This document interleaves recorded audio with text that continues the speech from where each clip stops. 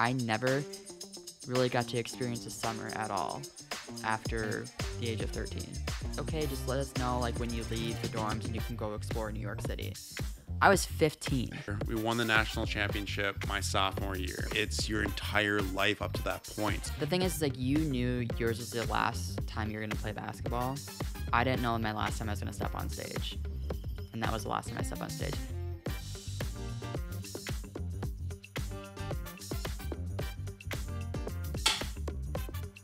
What's up, guys, and welcome back to another episode of It's Finally Nighttime podcast. Layla is sleeping. Yep. So the parents will come down and have a podcast, obviously. Yep. It is episode 5. Episode 5. We've got a full month That's crazy. pulling episodes. Yeah. And today, we're kind of going a little bit back in history. Yes, we are. What are we talking about? So today we're going to be talking about our sports and athletic careers that we did in high school and college for you, not for me, but kind of how ballet and basketball were our lives and what happened and why we're not going through and Why that changed. why everything changed. Yeah. Yeah. Okay. But first off, I'd like to say thank you to everybody that has joined us today, and also that has also have watched our previous episodes. They have been actually going pretty well. They have been. And these are a blast to make. So I'm very excited to keep this going. And if you guys have like any thoughts or like I guess any comments on what you want us to talk about next, or we'd like that. That'd be great. Put that in the description below. Yes. Comments below. Yes. It's been a night. It has been a night. But anyways, do you want to start? Should we talk about you first?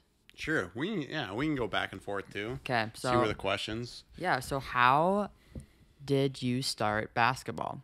Oh man, that's a great question. Yeah. How and when? So as far as my interest in basketball, it started when I know specifically when I was 3 years old. My grandma Lil, who is still alive, she's 93 years old. God bless that woman. She bought me a Little Tix basketball hoop for my birthday. Oh, those like little blue and yes, blue, it's red the ones? one that's still at my parents' house today. It still works. Oh, that one? Yes. Oh, those kids still play with those. Yeah, 100%. So she bought me it. And I just play with it every single day from like what I can remember. And I remember also like growing up would make like my own sports games. I'd be playing against myself. And I played on that thing all the way up until probably like 10 years old. Really? Yeah. So that's how my interest got started. But when I started to play like competitively, quote unquote, probably 5 years old at YMCA. Really? Yep. Did you guys have like an actual basketball hoop outside, or did you? Yes. You yes. So my brothers both played basketball off and on throughout grade school and junior high. They both stopped in high school, but yeah. So my dad got a portable hoop, and so had many hours out there. One of my most fond memories with that was just that waiting for like the snow to melt, and it would still be like wet and stuff outside, and so I remember being out there as soon as, it'd still be wet, be shooting, whatever else, dribbling, and the ball would just be soaked with mud. Yeah. But I was just happy to be outside and be able to shoot outside again. So you started competitively, you said you went like this when you were 5. Yep. And was that like you were traveling as well, or was it just for fun? So when you're 5 years old, you're just going to practice, I think, once or maybe twice a week, and then having games on Saturday mornings, and you can travel and do all sorts of stuff, like actually like violations. Yeah. But everybody just wants to get you involved and kind of get like the spark going if you were interested in it. Exactly. I'm pretty sure that's how most kids start around the country is just YMCA basketball. But yeah. So how do you start with dance? I'm glad you asked. So I started dance when I was also 3. I think I was 3, 4. And it actually, my dad and I used to always dance to Elvis in the living room together. And that's like one of my favorite memories. We have like pictures of me. I was like wearing my underwear and we're just like dancing together. And we would always dance together playing Elvis. And so that's kind of how my parents were like, okay, we need to put her in dance. And so I was around like 3, 4 years old when they put me into dance. And it was just your typical, I think it was an hour ballet class once a week. And that's all it was. Mhm. And we had our old, it was at our old studio. And it's kind of next to our new studio now. But we had my dance teacher, Mrs. Gasper, who's the owner of Gasper School of Dance and Performing Arts. And her husband also owned it too, Eddie Gasper. And it was such a small studio, and there was like not that many people at the time that were there. Now there's a lot of kids that are there. I think it's like over 300 or 500 kids that are at that studio. There's 2 different locations. Anyways, that's kind of how I started, and I was doing the recital just for fun that you'd always have at the end of the year. That's just like showcasing what you do. And then you'd have just like random shows here and there that were just like Coppelia shows, which is like a ballet, or you would have the Nutcracker, which the Nutcracker at the time, we didn't start that yet. But yeah, that's kind of where my love for it was. My dad and I always danced together, and then I got put into ballet right away. That's cool. So did you ask your parents to get put into dance, or were they like, oh, she would really like this? I think I did, and I think it was both kind of a mutual thing of like they always saw me dancing and like stretching and wanting to, like I was such a fidgety kid that I needed to be doing something, and my mom had like bad experience with gymnastics, and so she didn't want me put in gymnastics, so she ended up putting me into dance, and that's how it all started. Very interesting. The love of dance. Yeah. Mm-hmm. That was very interesting.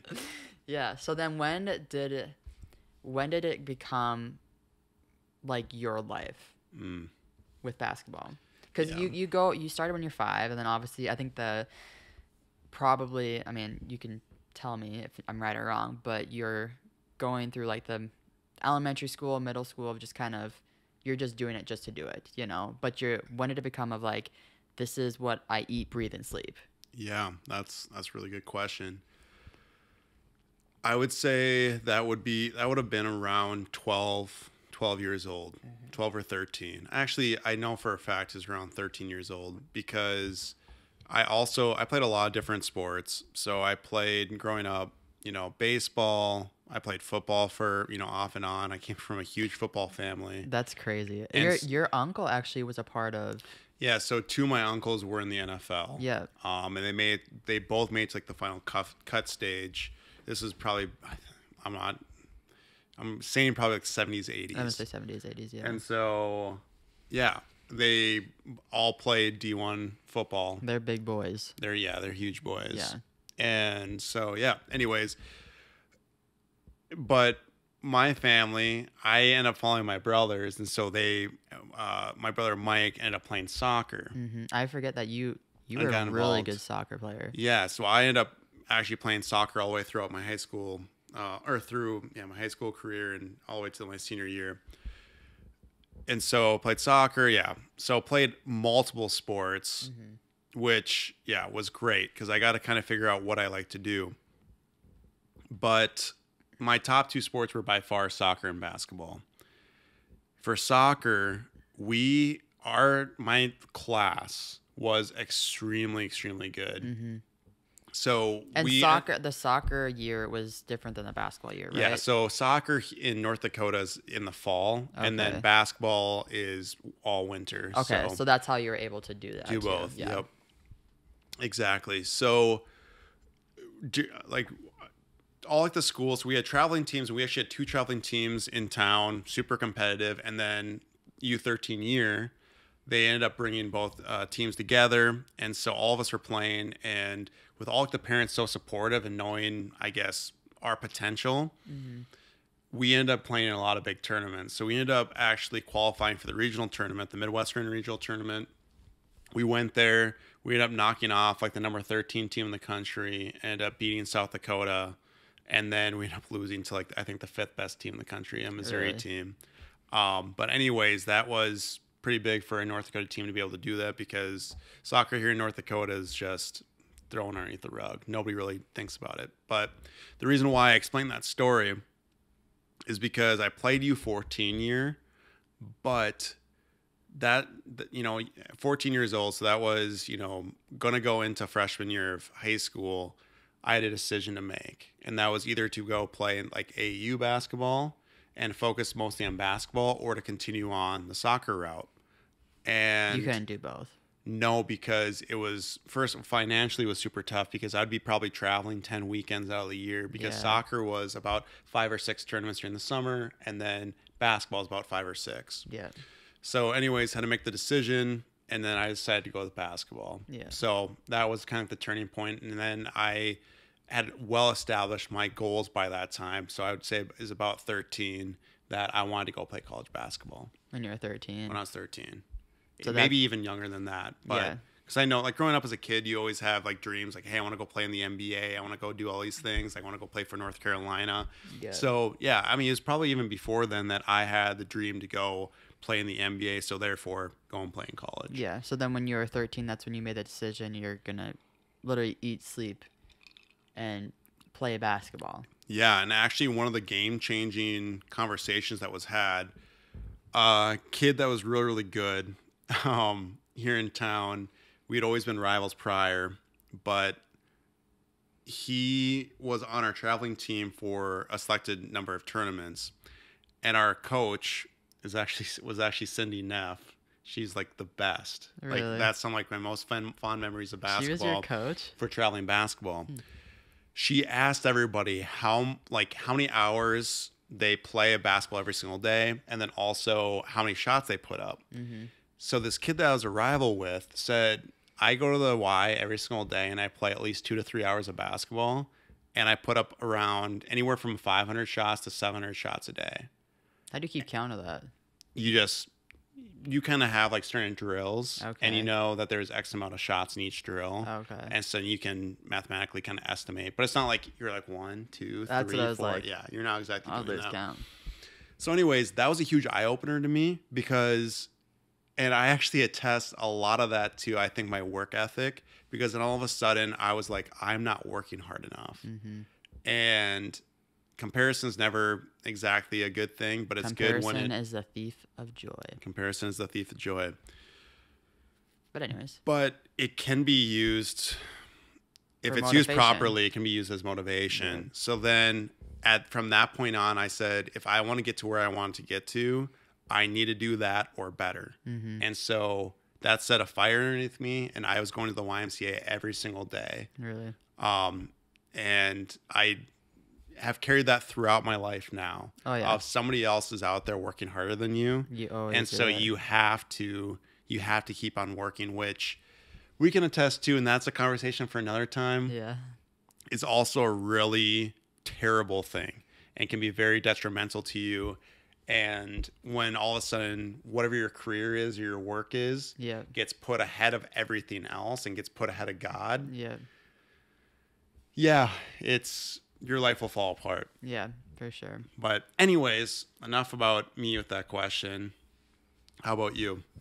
Like, when did you get super serious and super you serious lit? into Yeah. it. I would say it was probably like 6th grade. So that would be, was that 11? Yeah. 12? That would be 12, 11, that'd be 12. 11, 12. 11, 12. And that's when I mentally got like really serious about it, but I still wasn't the best. I mean, there's obviously people always better than you. And that's when I got my first pair of point shoes. And point shoes are the things you go all the way up on your toes. And I remember I was super young to get my point shoes at my studio. I think I was one of the youngest ones to get my point shoes. And then being in that class, I was 11 years old, and there was, 16-year-olds that were just getting their point shoes their first time. I think there was like a 21-year-old. Like, they were older people, and I was the youngest one in the class. And I was jumping levels in dance as well, because my dance teacher was like, Mrs. Gasper was like, oh, we want to have her skip a level from dance. So for levels wise, there's level like 1, 2, 3, 4, 5, 6, 7, 8. Like, that's how it goes. Or there's beginner, intermediate, advanced. I think there's more above that. But you start off, when you're 3, you start off as itty bitties, usually. So there's itty bitty ballet, or it's like pre-ballet, something like that. Then it goes to ballet 1, 2, 3. And ballet 8 is the top class you can be at. So, anyways, when I got very serious into it, it was when I got my first pair of point shoes. And I don't know. I looked up to a lot of my dance teachers that were also there. Like we had a pre-professional company also with our studio that was FM Ballet. So you have Gastro School Dance, but then you also have this pre-professional company that had these ballerinas already there. So I'm already looking up to them. So it'd be kind of like you had, NCAA people when you're training with them as well every single day, And so I'm looking up to that every single day. It's like, that's what I want to do. That's what I want to be. And so I think that's when 6th, 7th grade, I was just sitting there. I'm like, this is what I want to do in my life. And I started to eat, sleep, and dream about dance all the time. And I was I would literally be at home stretching, watching TV, doing my homework. And then I'd be doing workouts on that. I'm 11, 12 years old, just freaking busting my ass, trying to be what I want to be. Yeah. Wow. So before then, were you living a pretty normal life as a kid? Yeah, I was. I still had sleepovers but I was already starting to be known as Teah the ballet dancer. And I was already known as that when I was in 1st grade. Because I remember my 1st grade teacher, Mrs. Burian, was like, every year I would go up because elementary school is, from kindergarten to 5th grade. That's how it is back in Fargo. And so every year she's like, Teah the ballet dancer, how are you doing? Every single year. And she always knew me as that, and every single teacher as well. Because I'd always have to miss school for rehearsals or something. And that's what I'd be known as already. So you started to identify yourself then as a dancer. I know we've had a lot of conversations about that. Yeah. And that also impacted me. But how did that affect you as just being known as the dancer? I think right away it wasn't too bad. But then when I was in 7th grade, I believe, because dance classes are not cheap.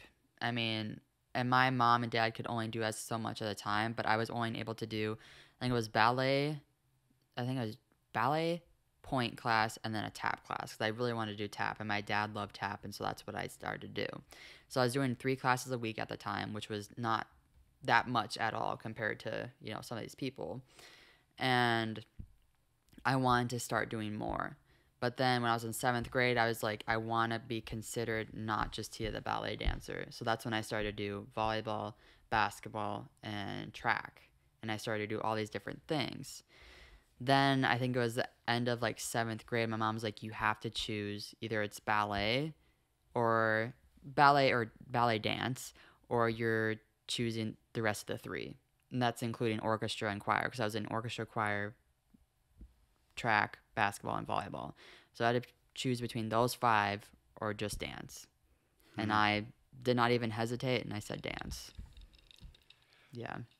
Looking back at it now, would you change any of that? No. Do you wish that you would have done any of the other sports longer? No, I don't think so. Because then when I turned, no, I wasn't 13 yet. I was 12. Okay, yeah. So I wasn't even on point for that long. But then you could audition for the FM Ballet company. So this is a pre-professional company. You had to be 13 years old, though, to audition for it. Well, I was only 12 at the time, and my dance teacher was like, he's like, you can just do it. Just audition for it. He's like, just see what happens. Obviously saying that, you're going to get in for the most part. And so I auditioned, and I got in, and I was a trainee right away. And so that was such a huge deal for me that I was like, okay, this is where my life is going to be starting for the dance world. And this is when I decided not to do basketball, track, any of that stuff over there. And so that's when it took off when I was 12. Yeah, that's interesting. Yeah. Because, I would say that turning point for me. So, obviously the work ethic and having the dreams, that was a huge game changer in 7th and 8th. I think that was actually 7th grade that changed for me. And then that's when, I started going to Y every single day. But the next game changer was a traveling basketball game my 7th grade year. I had over 30 points. And then that was kind of like, okay, you can actually do something special with this. Yeah. And then the next one was when I was a freshman. I thought I was just going to be playing JV, but the coach that I had shout out to him. Joe like trusted and believed in me, and so all of a sudden I made varsity As a freshman. as a freshman, and so I was playing JV thinking, no way am I going to get any playing time, like Yeah. the first game of the season. And here at halftime, like after halftime, he was like, Wisebeck, go out there. And so I ended up scoring like 4 points that first game. And then finally, it really got validated later on in the season against Century, who was one of the top teams in the state. And I ended up having 17. And so then again, it was kind of like a reassurance of like, hey, your hard work is paying off. Yeah. Like you keep on working hard, keep on the path, and you'll be able to do something special with this. Yeah. So from then on, I think I started out with that 7th or 8th grade game. It was all over. It was like, this is going to be like my life. I have to play every single day. I have to work my butt off. I'm doing all this research. I am going to go play in college. Yeah. Did you still have like a high school life though with basketball, or did you? Yes, you did? I did. And it made it easier because I limited, sports and soccer. I had like a really good career, but I just pretty much relied on athleticism. I didn't work on it outside of the sport. Yeah. So during like the season, obviously it was all soccer, and then I'd practice basketball off to the side. And then the rest of the year, so that was 3.5 months here in North Dakota, you're focusing on soccer. The other 9 were all basketball. Yeah. And so literally from when it would start or when soccer would end in October, November, from November all the way up until August when soccer would start up again, playing constant, because as soon as the regular season's ended, you're going right into AAU and you're playing all summer long. So those are like your camps, pretty much. Yeah, so AAU is actually traveling basketball, so that's where you're actually playing games. You're playing games against other AAU teams around the country, and there's tournaments going on all summer long in every single place So imaginable. you're playing with like the best of the best. Yes. Okay. And then that's where AAU is huge, because that's where college players most recognize you. Maybe not in like bigger cities and states and stuff, but if you're from North Dakota, being this small of a state, and you're trying to get your name out there and you're trying to get other colleges to recognize you, you have to play AAU basketball. Interesting. And so with that being said, so we actually didn't have a whole lot of AAU teams here in North Dakota before then, but ended up starting one with Mauer. Shout out Mauer. So before then, I did go to a lot of camps, and I remember for my 6th grade, or was it 7th and 8th. Anyways, doesn't matter. I think it was my 6th grade for Christmas. I asked my parents. The only thing I wanted was a trip to go to these 2 basketball camps, which was one in Kentucky and one in Minneapolis. So I ended up going with my mom to Kentucky. That's another great memory of mine. 7th grade, ended up asking to go back to that Kentucky camp. Kentucky, Kansas, and then Minnesota. Went to all 3 of those, and I actually went on a road trip with my brother for that one. Yep, I remember and then telling 8th me. grade year, ended up then playing AAU basketball, and then went to a camp in Chicago. So camps, again, were good, but I would rather have used that money towards AAU, but it just wasn't available to me at that time. Yeah. So Interesting. yeah, without getting too much into it. But yeah, those were some game-changing times and really good memories of being able to travel and go on those trips, especially with my family and with my best friends for AAU. Yeah. Would never trade those for anything. Yeah, because I guess what I did is that we did ballet camps, or they were called ballet intensives, and I never started one until I was 14, I believe. So this is the year after I just joined the FM Ballet Company. So now this is the summer, and you dance. So the dance season is all season. It's not just like a short season. It's from the beginning of school of August all the way to June. So that's your season. And that's why my mom maybe had to pick, because she's like, I can't have you doing all these different things and, having her run around the place.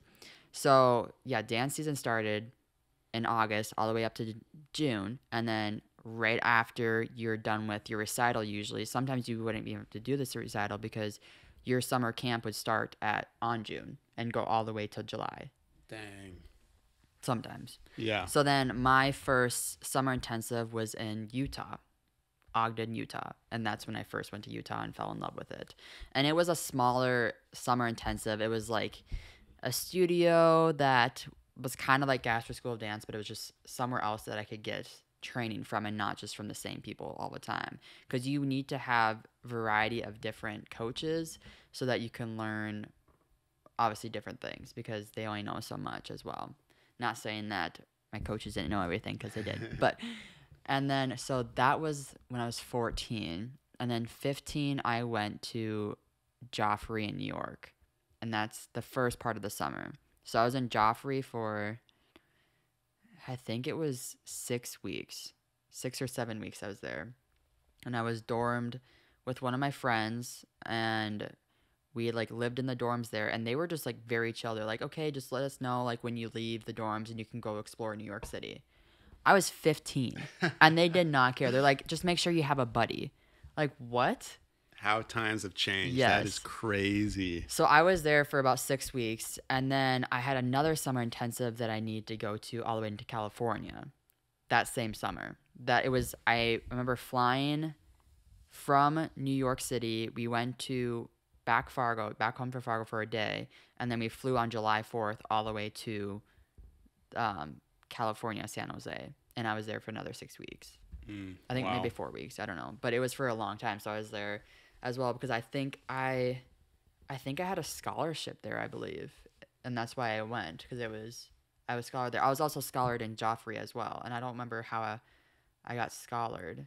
I think it was just an audition that what happened. So backstory or going back, you have to audition for these places. You can't just go to them.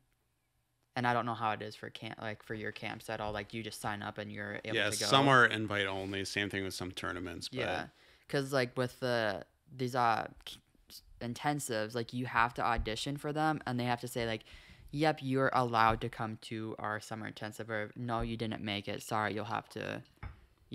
We'll see you next round.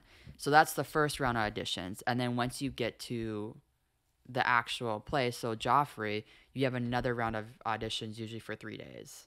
And then they're trying to level you of like where you're going to be leveled out with everybody. So I don't even know how many levels there were there at Joffrey. It was kind of honestly a mess when I was there. And then the same thing with when I was in San Jose.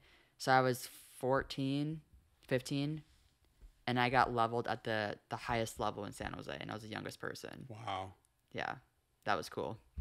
that's really cool. It was really. I was calling my mom. I was like, I'm the youngest person here, and I just got onto the advanced level. I remember I got noticed a lot, but then also I was always put in the back because I was the youngest person, and they wanted to give everything to the older people. But it was a great learning experience for especially being that young. Yeah, but already at this age, you're giving away months of your life. Oh yeah.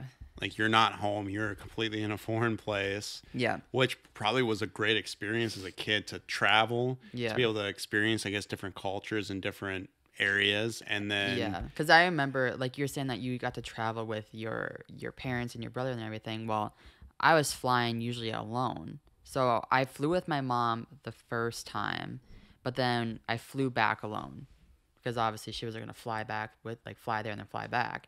And then same thing is that I flew with my mom to San Jose, and I think she flew back with me. I'm not really entirely sure. Yeah, because there was an end of the show. But to Utah, I flew back home. So I was 13 years old flying alone. I didn't care apparently. I was just whatever.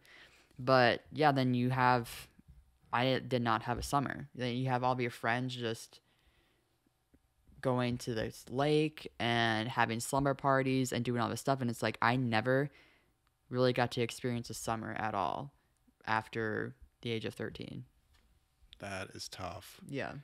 And then going to these places, pretty much alone. I mean, yeah, your mom flew, but then you're on your own. For 6 weeks at a time, yeah. And you're alone. Mm-hmm. How did that feel? Like, how was that? I mean, you're put into such a difficult situation because you're in a foreign place, don't know anybody. Yeah. All you have is dance. Yeah. And I think that's why I never regretted not going to college, because I kind of experienced all that when I was doing these summer intensives. Because if you guys didn't know, I didn't go to college.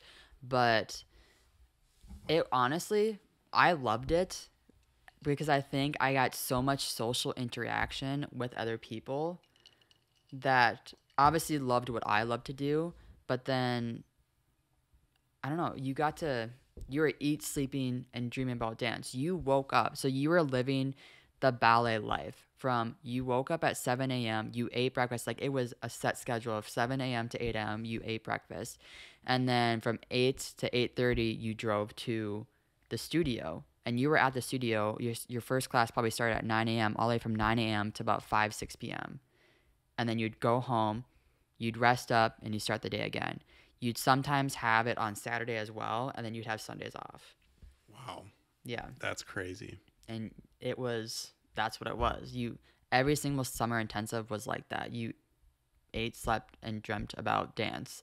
And it was like 4 ballet classes, a couple point classes, maybe like a lyrical class. They would throw in hip hop classes sometimes for these ballet intensives, which is funny because these people weren't the best. Also, it's blinking, so I don't know if that means anything. What's that? That's blinking. The camera? Yeah. And we're back. And we're back. We ran out of memory on the SD card. Yep. Whoopsie daisies. Anyways, as I was saying, that's how summer intensives was just eat, sleeping, and dreaming about dance 24/7.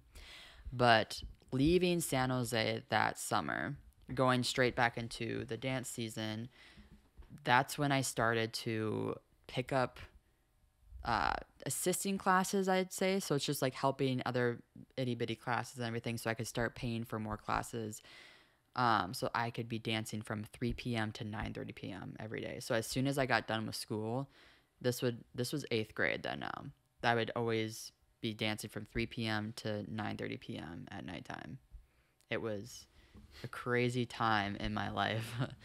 That's when it all started, though. That's nuts to think about, especially compared to what was your schedule? my like training schedule, which I thought it was hard. I mean, basketball was, I don't know, I viewed it as like so hard, like in your body, that you didn't want to overdo it. You didn't want to get hurt, but you also wanted to have really efficient and tough training. So during school, typically what it would be, obviously the season would take so much of our time. So the season was, what a typical basketball schedule would be. So you're lifting 3 times a week. You are having, during games, you're having 2 games a week. And then you'd have practice every single day that you don't have a game. Yeah. And so practices, would range from an hour and a half to 3 hours, depending on what's all happening. Now, during like the off season, my off season training would be anything from, like, I'd be going to Healthways every single day, which is another just such great people were there, and that changed my look on fitness. Mm-hmm. And so it was a great, like, that'd be like my lifting, agility, all those different things. So that would be an hour every single day, like the week. And then it would be probably an hour, anywhere from an hour and a half to 3 hours of basketball, maybe even more if you're playing pickup or whatever. But then you'd have AU practice when you were able to get all the guys together, because we had guys from all around the state. So that didn't happen a whole ton. But other than that, you'd just go to the Y, play in a ton of pickup games, but then also do like your own training. And as you went into high school, you'd be doing that all at the high school, and you'd have all different kinds of things. So typically training ranged anywhere from 2.5 hours to about 5 hours a day. But if it was like on a 5-hour end, I mean, that's a lot of time, and that's a lot of wear and tear in your body, especially if you have to go and do it the next day. And with basketball, I know that they did this in Fargo at Davies. Was it that if your grades weren't above a certain amount that you weren't able to play? Oh, yeah. That absolutely. was a thing. Okay. Yeah, and that was for every single sport. Fortunately, going to like a private school, a lot of us, I mean, we didn't have to deal with it. And that's never anything that I had to worry about. Because dance wasn't like that. They didn't know about our grades because dance was completely away from the school. And so if I was flunking a class, which I was never flunking a class, but if I was not doing very well in a class, they didn't know and they didn't care. They still wanted you to dance. You're still going to be performing every weekend or whatever it is. You know, you're gonna be at that dance class, and if you're not, then shit's Yeah. gonna hit the fan. That's how it was. Dang. Yeah, because then I actually started competitive dancing as well. So, short story, keeping it, I guess kind of short story. I You're doing dance classes, and I think I was doing like 13 dance classes a week, roughly. I think it was like 13, 14. I remember counting. So you have your regular dance classes that are just technique classes, you know, getting better. But then now I'm also doing competitive dancing. So the competitive dancing is competition dancing, where you're practicing usually August to like February, and then competition season starts in March. And that's when you're going every weekend to go compete against other people and usually win stuff or whatever, just trying to get on stage. But that's on top of usually competition dance practice was on Saturdays all day long. But then on top of that, I was also doing pre-professional, the ballet company, which was also another thing that you're doing shows. So now I'm doing dance classes, competitive dancing, and then shows that we're doing 3 shows a year, usually like for a weekend, which is crazy. Jeez Louise. Yeah, it's insane. But so the competitive dancing honestly was really, really fun. I miss that, and I remember I watch it all the time, and you see me watching them live streams and everything. Yeah. I'm like, it'd be so fun to be a judge, and I've like reached out to like only one place, but I was like So many places. so many places, and I was like, hey, like, can I judge? Like, I just miss like that atmosphere of like competitive dancing and just being there. But yeah, so that was a lot of time. And so when I hit freshman year, that's when I started, I think it was like freshman or sophomore year. That's when I started to obviously not care about school at all, because I knew that dance was my path of like, well, I don't need to be doing school because school doesn't matter for dance. Like, I just need to be a good dancer. I don't need to, and they didn't care about our grades. So, I mean, they did. They always said that like, oh, if your grades aren't good, then you're not going to compete or something. It's like, well, they need you because you're the center of the piece. You know, they need you because you're the lead role. They cannot not need you. It was more of an empty end threat. It Yes. wasn't going to happen. Yeah, and my mom's threatened me too a couple times of like, if your grades aren't better, like we're gonna pull you from that. But it was always, like I said, an empty end threat. It never went anywhere, and so I never cared about school. I passed. I mean, I think my worst grade was probably a C.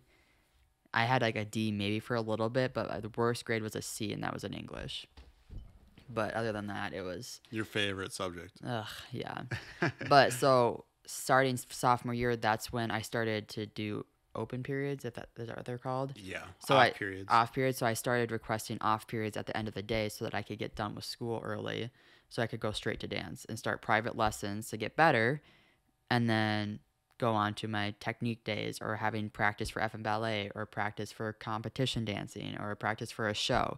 Because then you would have practice for, sorry, this is a lot, but you would have practice for your shows on Sundays. So you didn't have a day off at all, because your practice for on Sundays are usually for, I'm trying to think of a show right now, Wizard of Oz or Alice in Wonderland. Like, you have those days only on Sunday to practice, because all the other days are technique classes or practice for a competition dancing, not for a show. And a show is usually like 2-3 hours long, so you have to have 2-3 hours long of remembering that, on top of your other 30 dances that you're trying to remember for competition dance, on top of your other 14 dance classes, technique classes that you have to remember as well. So it was a lot. I mean, I was very, very smart dance-wise, but not school-wise. Yeah. Because Yeah. you're putting all your effort into it. Oh, yes. So how did your body feel if you're not even getting a day off? If you're doing it every single day? It didn't really bother me at all until I think I hit senior year. And that's when I was going just insane, because insane as in like everything. Like, obviously I was giving everything, but this is when I'm giving everything my all, because senior year, now it's like you're trying to look for a company other than the company that you're in right now, outside of the state. So you're trying to go to, let's say, New York City to go dance. You know, you're trying to go to San Jose to go dance, or Kansas City. And so you're trying to give it your all. But Yeah, it didn't really affect my body, I don't think, but I wasn't very smart sometimes when I had an injury. You just push through it and you wouldn't say anything because you still want to be at that competition or you still want to be in that show and you don't want someone to take your spot.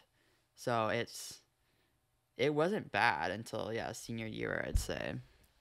Do you feel any repercussions from pounding your body so hard then and like not doing proper recovery, or do you think because you're so young your body could just take it? I think the only thing is that like my knee, there was a huge thing in competition world where you do knee drops or I think they're called like death drops, and you literally would just slam down on your knees. And if you didn't do it properly, you hurt your knee. And we had them in so many dances, and so my knee would start just like crackling every time. And so now it still does like kind of bug me, but other than that, no. Maybe my back a little bit because like I had a slip disc from that, which was another story. I slipped a disc and I still danced. That was something. Broke my foot. I still danced. That's another story. But I still feel great from it. I mean, I don't feel like I'm old and everything, but I'm able Yeah. to crack like every bone in my body. Literally, it's kind of annoying. No, Sorry. it's not annoying. It's more so like cringy because you Yeah. are like, how can you view that and how's that not painful? Yeah, exactly. But yeah, I'm asking that, of course, as a guy, like we don't stretch, we don't do mobility, we Yeah. don't do any of that stuff. Like it's a waste of time. We just want to go and play. Hmm. God, like, thank God I didn't have anything torn, Yeah. but I beat up my ankles so Yeah. bad. And that my senior year, it was the worst thing ever. It was a really, really tough ending to my career that I rolled my ankle so bad twice at the end of the season. I was pretty much out. I think I missed anywhere from 10 to like 15 games. Well, rolled ankles honestly hurt worse than actually fully broken Yeah. ankles. And I can contest that is true. So I can definitely, like, I still feel like repercussions working out now, like in my knees, When you play like quite a bit, pickup and there's still basketball. like quite a bit of like inflammation in my knees. Yeah. Actually, scar tissue would be the right. There's a lot of scar tissue there, but then you will always hear me throughout the entire house because my ankles crack Yes. so much, and I- you can just hear them, and I can't. There's nothing I can do. Like I try to even Yeah. walk quietly, but it's impossible. My Yeah. ankles will constantly crack, Mhm. and so now, the good thing is that through CrossFit and a lot of whatever else, Yeah. I have been able to strengthen up a lot of stuff, so I don't really have long-term repercussions, but Yeah. definitely thinking about just the beating that your body takes every single day. Yeah. There's definitely going to be stuff that, later down the So line of you life. went to Augustana your Yep. first couple years. Augustana University. Yep. For the first couple of years 2.5 years, and then I took a semester off. because you rolled your ankle. No. So I didn't get hurt down at Augie. Augie, kind of like the highlights there. We won the national championship my sophomore year. Yeah, if you don't know, Augustana is an NCAA. Yeah, D2 D2. D2 college down in Sioux Falls, South Dakota. Yeah. So, yeah, from the moment I kind of stepped on a campus and I just saw their facilities and everything that they're about, how good their education was, I kind of fell in love. And I love Sioux Falls too, as it reminded me a lot of North Dakota. It's a beautiful place. We And went there. Yeah. I also wanted to get the heck out of Bismarck. I wanted to get out of town. I wanted to experience something new, and I felt like I'd miss out if I stayed here. So out of all the colleges that I toured and stuff, it's like, all right, that was it. And so And you were scholared there, were you? I had like part scholar there. Part scholarship Yeah, there. part scholarship there. And so the guys that were on our team were just unbelievable. They were so good. And we had a really, really good crew.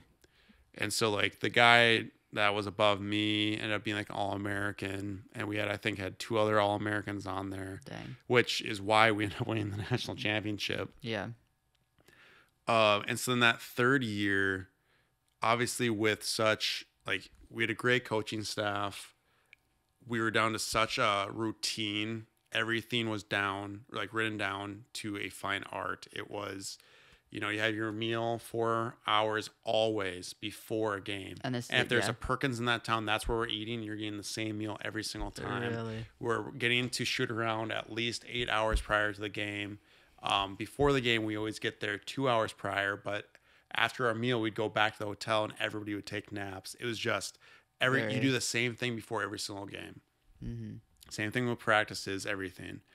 So so very different from high school. very, very different from high school. Oh yeah, stepping up to college, anybody can attest. It's completely different, and everybody is now the same athleticism as you are. Yeah, And yeah, if you can get exposed, and so like I got exposed a little bit, and it was a huge wake up call, because now it's like you have to be skilled. You can't just rely on your athleticism. hmm But anyways, so learned a ton there.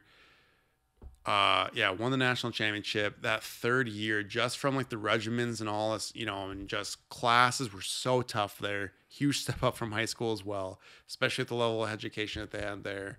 I just got burnt out. And it was tough for me because in your mind you have your own plan, which is way different than God's plan. And you're thinking, hey, I'm going to get done with college in 4 years, just like everybody else. I'm going to get the dream job that I want. I'm going to find my girlfriend in college, and I'm going to marry her. As soon as we get out of college, and we're going to have kids. We're going to live in the dream home. All these things that it's the typical dream for anybody, right? Yeah. But all of a sudden, something gets thrown in your plans. You're like, hey, I got to do something better for me. yeah, So, anyways, took a semester off. Really cool. Just did a lot of self-searching. Also wanted to figure out what I wanted to do because I completely switched up from the major I was at Augie. I didn't want to waste another semester. And it was tough to step away from everything. It was tough to step away from the basketball team and step away from basketball in general. I didn't know if I was going to play, but ended up talking with the coaches at the University of Jamestown. Ended up going there for 2 years to finish out my degree. And so I ended up losing a year of eligibility in there. That's a whole nother story because I played in a scrimmage and exhibition game that half year. So I only had 1 year at the University of Jamestown. And then I coached the second year. I helped to coach. And that matched my full ride both those years. But yeah, I mean, the toughest thing was obviously ending my last season of college basketball of eligibility that I had left, with an injury on the sidelines for the last 15 games. And the game that I hurt it again. So I was out for about 8 games, and then I hurt it again. And I knew in that moment that I was out the rest of the season, regardless of however we did. And I remember just bawling my eyes out. Really? It was probably top 5 worst moments of my life. really. Yeah. And maybe I'm exaggerating that because But you know, no, but at life that is like tough. time- But at that time, it was Yeah. tough. But you start to realize later on, and this is I don't know if we'll get to it tonight. Yeah. With how long this will be, but it becomes your identity, It does. and when you put it above God and you put it above family, and you start to kind of see that with the amount of hours that you're putting into it, and then you start to also put your value on it. Yeah. So again, people viewed you as Teah the ballerina. People viewed me as Ben the basketball player. yeah, And so once you hear that enough, all of a sudden you put all your value and all your worth on you as that thing. and you have so much pressure. And so you have so much pressure. And if you don't live up to the expectations that people have for you, now all of a sudden you are worthless. Oh. And you feel like such crap, and your entire life is crumbling before you. Yeah. So it's so hard to change. And that's my biggest advice for kids out there. I tell them that all the time. And every single athlete goes through this. If you're an athlete out there, I'm sure you experience the same exact thing. When you play your last game, you are lost. Yeah. Because you have to completely refine yourself again Yeah. and figure out who you are as a person beyond that thing. Yeah. And walking into adulthood, that is a wake-up call. Yeah, it is. That's a wake-up call, and all of a sudden, like, that sport that you used to play doesn't matter anymore. Now you have responsibilities. You Yeah. have to go get a job. You just start paying bills. Now all of a sudden, like, your family and, you know, that's what is like the main priority. But all in all, if I could go back, you know, I learned so many lessons through the journey that I took. there, of course, are like things and decisions that I made in the past that I regret and wish I could change. But I wouldn't be here right now and be here with you and have Exactly. Layla if none of these things would have happened. And you have a similar story, which once I finish up, I want to hear your story. That yeah, we wouldn't be here. And so grateful for like the path. Definitely wish I could change up some things, but if there was one thing that I could change, it would have been to put a lot more time actually into my faith and always keep God number one. And then also to just make sure that I kept my family, and I'm not saying that I didn't, but my family and my true friends as a priority through it all. Yeah. And I didn't leave them on the back burner. Yeah. And so, yeah, I even know that through this entire journey in the path and being on the high of like being such a great basketball player and being popular, I put even a lot of my friends in the back burner, my true friends. And I wanted to hang out with that popular crowd and follow the flow of the fame and whatever else and the praise and all that. And so it's cool now because my best friends and all the guys that are in my wedding, none of those guys were from the popular crowd. Yeah. Those are the friends I put in the back burner, and I came back, asked for forgiveness, and they're all my best friends now. That's we hang cool. out with them all the time. Yeah, they're So, awesome. anyways, so talking with you, how lead us through like your senior year. You're Yeah. being super intense. You're putting all your time and effort into it. Yeah. You're going all out. You're trying to get into a company. Yeah. Yeah. Walk us through that story. So, senior year, kind of junior year as well. A way to also get scouted for these companies, we started to do RCIA, or not RCIA. What is it called? I'm thinking. Yeah. I think it's completely Conversion. something. Yep. There's Youth America Grand Prix, which is something completely different with the competition dancers, and then there's also, it's another big like festival, Midwest festival, mid something. I don't know, but so you go away for like 2 weeks during the school year, and you usually go with your company, and there's like company directors out there that are scouting. So they're scouting for dancers. So you're dancing again from 9 a.m. to 5 p.m. to get scouted from these people. And then you're also putting on, you have one big like dance piece that's usually like 15 minutes long that you're putting on at the show so that people can see like, hey, I want that dancer. I want her or I want him or whatever. So then we started doing that, and I can't, for the life of me, doesn't matter. I'm going to look it up tonight, though, and I'm remembering. It's going to bug me. Anyway, so then we started that junior year, also did it senior year, I believe. And my junior summer, though, I went to Kansas City Ballet. And that was a really big move because I had a scholar from this festival that I was talking about, because they scouted me out, wanted me to go there to train with them and how I'd fit in.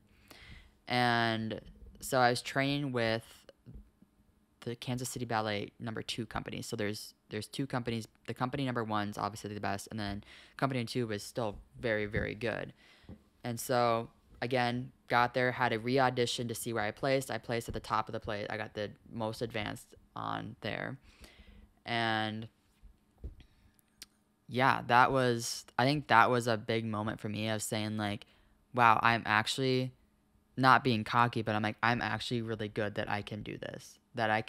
This company right now is scouting me out, and I could be a part of their company next year. And so that was junior year summer, so I'm going to be a senior right now. So now I come home, and that's when I started my fitness journey, per se, because my brother, he was eating rice and chicken, was becoming like a bodybuilder. So now I'm starting my fitness journey, but then also it wasn't the best journey because it went into like some not eating the best because I'm not eating anything, and that's a whole different story that does not need to be going down at the moment. So anyways, now I'm getting done with school at 1 p.m. so I could dance from 1 p.m. to 9:30, 10 o'clock at nighttime. And I think I won every single competition that year at dance for all my solos and everything, because I was just doing solos. I wasn't doing anything else. I was just like group numbers, and I think I won every single competition that year. And my junior year, I think I did too. Dang. Yeah, I think. And Ruthless. It was pretty cool. That's where I got my crowns. Anyways, doesn't matter. But senior year, then I auditioned for, I think, like 4 or 5 companies. So you send in videos, or you can like go into personal ones. And then I had a couple more that summer that I was supposed to do. Well, then I graduated June 8th, I think. I think it was like June 8th. And then my father actually passed away June 10th. And that was kind of a huge wake-up call of like, hey, what do I want to do with my life? And honestly, I think beforehand too, I got into a relationship that my senior year in like November, and it kind of it wasn't deterring me away from dance, but my focus wasn't fully on dance though as well now. Because now I'm like in this relationship that I'm trying to like figure out, but then I'm trying to figure out, what do I want to do? Do I want to stay in Fargo, or do I want to go out and dance, but do I want to be with this person? And so that was tough trying to juggle that. And my full attention wasn't into dance, but it wasn't, you know. You were distracted. Yeah, there was a huge distraction. And my dance teacher always told me that too. He would always say, no boys until you're 35. All the time. Dang. He always 35? said, I'm not even 35 now, and I'm married and have a child, but he loves Still you. got So 11 years too. I know. But so then my father passed away, and I had a lot to think about. And I took a year off of dance, and there's a lot of, I'm trying to like think of the word to say, of there's people that are still upset that I did take that time off. And not my dance teachers or anything, like they totally understand, but there are some people that are like, I don't know if they still are upset, but I don't know if they realized what I was going through. It wasn't just like my dad passed away from a sickness, so like he passed away from committing suicide, so it was completely it was unexpected, you know. Oh yeah. So it was something that I needed to figure out, and we didn't have the best relationship, so I was blaming it on myself. And anyways, so I'm still in this relationship, kind of. We broke off and on. A lot of stuff that went on that shouldn't have went on. We've already talked about that. Yep. If you know, you know. Anyways, so I took that full year off of dance, came back, and danced for another year or two. So it's 2017, and then COVID happened. 2020, right? Yep. Yeah, 2020. And that was kind of my last show. And the thing is, like, you knew yours was the last time you were going to play basketball. I didn't know my last time I was going to step on stage. And that was the last time I stepped on stage. But I actually have to kind of go back a little bit, though. I also competed in bodybuilding, and I stepped on stage for bodybuilding. So I got to dance for bodybuilding, but then also, like, put a swimsuit on and compete. But I think the tough part for me right now still is that I didn't know the last time I was going to step on stage, and I'm still, like, wanting that urge of, like, I want to have that last time I step on stage and knowing it's the last time, or just, like a feeling of closure. Yeah, I want a closure, but then also, like, I don't want it to be closed still. So it's I don't know. It's still tough. I mean, we've talked about this too with after me having Layla, it's like I still want to do something. I still want to get back on that stage and do something. So so that's how my career kind of deterred away from being in a company. But I'm also really glad. I'd never want to be in a company ever again, because if I was in a company, I'd probably be hospitalized, because it's either by hurting myself, because you push your body so much. You only get to, like, be a dancer until you're 30, because your body's just going to be wear and tear. I mean, you can't have a social life, really, because you're dancing 24/7. You can't have a boyfriend or girlfriend or whatever, because you're dancing 24/7. You can't have a family. You can't have a child. Like, you're living usually very, very minimalist, as in, like, a 1-bedroom, maybe studio apartment, because you're not getting paid anything. So that was a huge wake-up call of, like, do I really want this, or what do I want in life? And I really wanted a family and be married. And to put this all into perspective of how big of a decision this was, of not going off and not going to college, where did you have scholarships to? So I had one from Kansas City ballet. And that's where I went to my or junior year summer. So they offered me back to be in the trainee program. So that was like, you're going to be training with a company there, which was a huge deal. You're not getting paid right away, but you're training with a company. And then I had one for UCLA. I never even auditioned for them. And that's UCLA, the one they only take 12 men and 12 women. Wow. Out of the entire US, I believe. And I don't know how they like found me or what they did. That sounds like very, very cocky, but I'm not trying to be like that. But I remember getting an email saying like, hey, like we've seen your videos and everything. And they're like, we want you to be a part of UCLA. And so that was really cool. And then I had one for Joffrey as well, but Joffrey was just, now Joffrey is just Joffrey because it's not even that big compared to UCLA and Kansas City Ballet. So yeah, it was, those were the three main ones that I had that I was going to be going to. I had some in Minneapolis that I auditioned for, but that's when I was just auditioning for it in Minneapolis because I was trying to be close to home. Sure. And they were just companies that I could have just gotten into because they were just in Minneapolis. They weren't anything big, you know? Yeah. So, yeah, it was a big decision, but when we met them, because we were still coaching. Like, you were coaching basketball. Yep. And I was coaching dance, and I was still, like, dancing here and there. And I think when we met and we were able to both relate about everything, it helped me to, like, kind of close everything as well. Yep. And kind of, like, hey, like, this is the end of your life. You've danced for, 18 years of your life. It's time to close it down. But also, I don't want to close it down. Like, I still want to be dancing right now. It's tough. It's very, very tough. It is difficult. We've had many conversations about it. And I feel for you that closure would be a huge thing. Yeah. But also, I understand the same feeling in basketball of wanting to be out on that floor again, wanting to be in front of, like, sold-out crowds. Yeah. And also having, like, the feeling of, again, the adrenaline dunking, yes. hitting a pull-up jumper, hitting a three, all those things, and being around, like, your teammates, all those feelings and those nostalgic feelings that it's nuts to think about that we were feeling since we were, the beginnings of it, 5 mm-hmm. and even younger.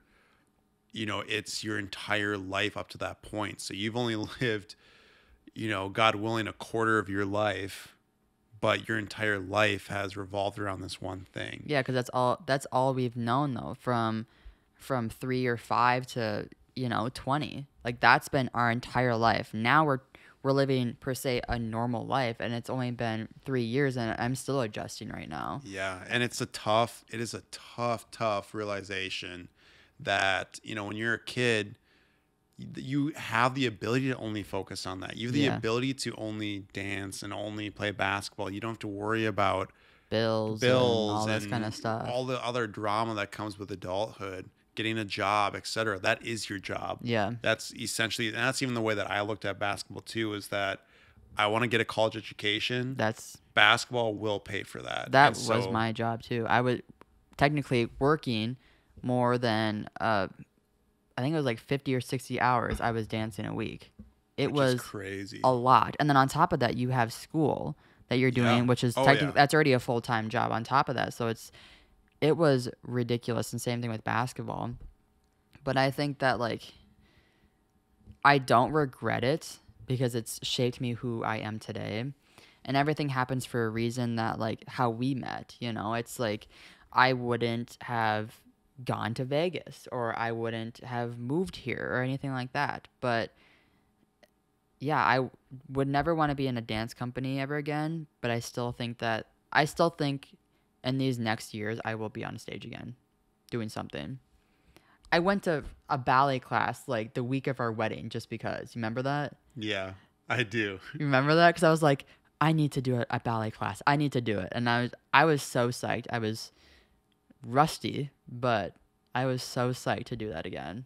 I just think there's nothing here in Bismarck for me to even just like doing something like weekly or monthly like that. Like, same thing with you, like doing pickup basketball, of just like getting out there. There's nothing here. So I have a kitchen. That's all I have. So if my daughter wants to dance, she's learning from me. And so that's something more that we're going to discuss in the future. I know with basketball, it's funny now because being 27, the biggest fear that you have is playing City League and tearing an ACL or You've something like known that. multiple friends that have done that. Yes, I do. And being out and having to get workers' comp or like whatever, like you have to get short-term disability. Yeah. Yeah, that is your fear. And being out for months and having to go through rehab and just the amount of time and stuff that goes with that. But If you had to give any advice about being a basketball player and like kind of living and living that Yeah. lifestyle that you did, what advice would you give to younger generations or just to people trying to heal from it? yeah, I would say never, like, don't deter from like your dreams and don't, because of the whole identity thing, never steer away from that, but always have your priorities right Yes. and Yeah. in correct order. So understand that when people say, yeah, Ben, like the basketball player, and like, no, it's Ben, you are a son of God. Like you are You first play and basketball. foremost, you play Yeah. basketball, but that's such a small part of who you are. Yes. And people will realize that and to live your life that way as well. Yeah. Because I know my parents would always say that as well, that like, yeah, you want to be the greatest basketball player that you want to be, but you also want to be the greatest human being that you can possibly Yeah. be. And so you want people to know, like, yeah, dude, he's a great basketball player, but he is such a better man Yes. than he is a basketball player. Yeah. Or like he did this or that, the other thing. That having those priorities right, making sure that, yes, figure out, train 4 or 5 hours a day, but make sure that you're not missing like church on Sunday, that you're not. That your life comes first before basketball. Yes. And like all that kind of stuff. No, I totally agree with that. I mean, I always made sure with the kids at the studio and just being, I mean, the elder or like the peer, am I peer? Or what would that be? The person that's kind of Role model. the role model. Yeah, being the role model now since all the other people that I looked up to, they left. And they honestly weren't the best role models. I mean, they were very rude to me and they were just whatever. But after they left, I always made sure, I said, since they never gave that to me, I always want to make sure to give it to the kids down below. And so I always would stay longer and watch the kids practice so that I would be there. So I knew every single kid's name. Like I literally would practice the kids' names so that I would remember them. I cool. remember the moms' names too, because I was like, the moms are always there too. So it was a really great community with that aspect of just, I don't know. And I think that's probably where my giving came in, because I loved kids and I loved to give everything to them. Yeah. But And that's great to put that ahead. yeah, and that's what I think I always tried to make sure when I was dancing. It's like, yes, I was Teah the ballet dancer, but then at the studio, I was also the very loving and, the generous person being there, and not just the Snoopy principal dancer back there, So it was, yeah. If I had to give, I guess, advice of being a ballet dancer, was kind of similar to yours of don't make it your identity, especially. It's tough though, because if that's going to be your career though, it's very, very tough. It is tough, but even with our careers now, we are understanding that, with being a filmmaker and being a photographer, Yeah. that is not our identity either. Like if I were to lose filmmaking tomorrow, Yeah. I hope that I have something beyond that. Yes. Than just, And I think to always, either if you're going to follow that path to be a ballet dancer in the company or anything like that, have a backup plan. Always have a backup plan and do other things. Have other hobbies of not just ballet or dance. Just have other hobbies or hang out with friends outside of dance that don't talk about dance. And so you can identify yourself somewhere else and not just the studio. Yes, because it'll never be a perfect balance, but there's always opportunities to balance out your life as best as you possibly can with friends, family, and whatever sport you is. Yeah. Or it you is. choose, yeah. Because my last advice would be to realize that it's just a game. Mm-hmm. And it's just a show. A show. Yeah. Because regardless of whoever you are, if you are LeBron James will play his final game. Mm-hmm. And at the end of that, it's who is LeBron? Mm-hmm. He's got to answer that as well. If you're a dancer, you said a majority of people's careers are only until like they're 30 years old because their body won't hold up. There will be a last show. There will be a last game. And there's always going to be an 11-year-old that is better than you. Yeah. That's how it was for dance. There's always going to be an 11-year-old or somebody in Russia or anywhere that is better than you.